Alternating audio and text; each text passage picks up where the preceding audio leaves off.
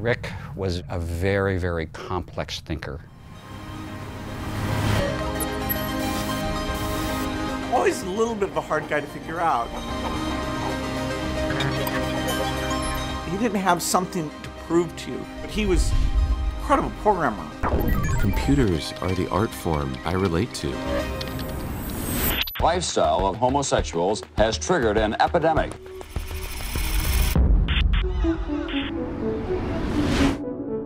All of my friends and colleagues are dying. He became such a strategic activist.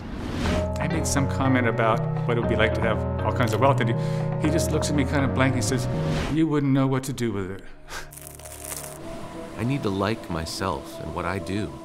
I need to recognize what's lovable in me. My days are very empty.